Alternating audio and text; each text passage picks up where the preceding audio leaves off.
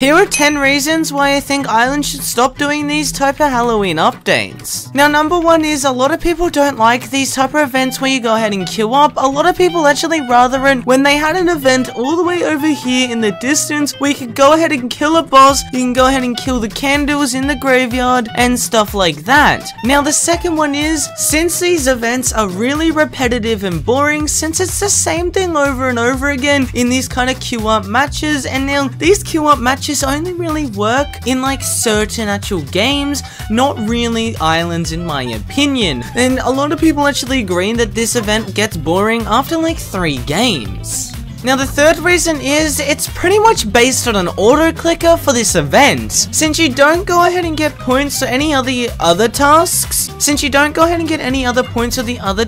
then you really only get it for the hitting the boss, and it's kind of leading on to my next point, what is number 4. And it's pretty rigged how you actually don't go ahead and get score like a point for going ahead and getting the actual heirloom in the graveyard and actually talking to this figure or something like that and doing all the tasks in the actual haunted house. Now, the thing is, I think it should go ahead and give you a score, so it makes it so more people don't just stand around that gate and wait for someone to go down there.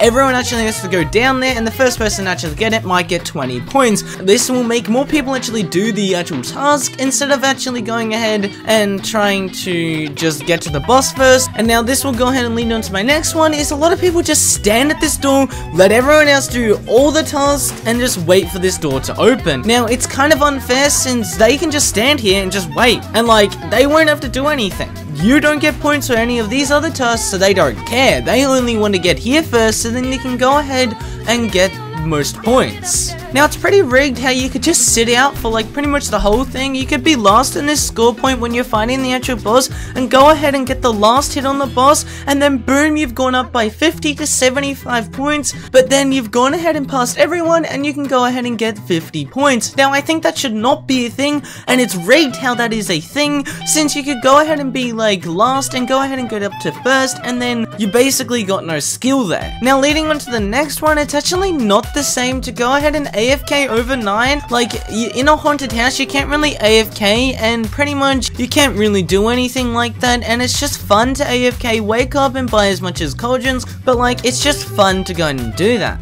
And now, another one is they focus way too much on other new things that we don't want. Now, for example, this could be for a new, like, code and script and stuff. So, say, for example, all these new tasks and stuff in this haunted house, like the candle one, that's all new scripting and coding, what could have taken up to 3 to 5 days for them to go ahead and code that. And as well with the actual book one and stuff like that, where you have to actually make it so they all turn in towards each other and the door opens, and just simple stuff like that takes so long for them, especially stuff like this fog spawning and anything like that just takes a lot longer time, what we don't really need. Now, another reason is they actually focused a lot more on the furniture and stuff in the actual shop guy, when they could have just gone ahead and used this candle as a prop, this little lamp thing here. Like, they have so many props in this haunted house what they could go ahead and use instead of actually trying to make new ones. Like, we wouldn't care if we had this right here.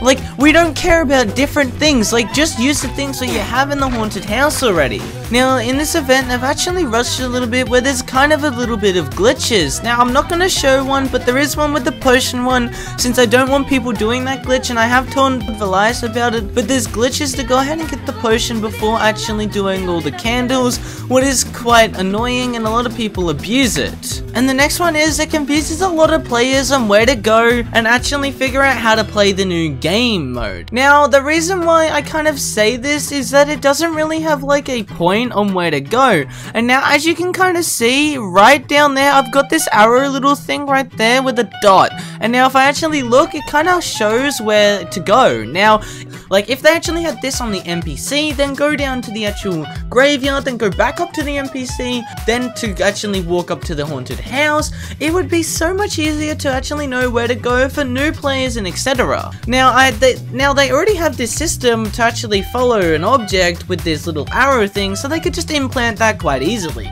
Now, click on this video right up here to actually learn how to get more tickets faster in Roblox Islands.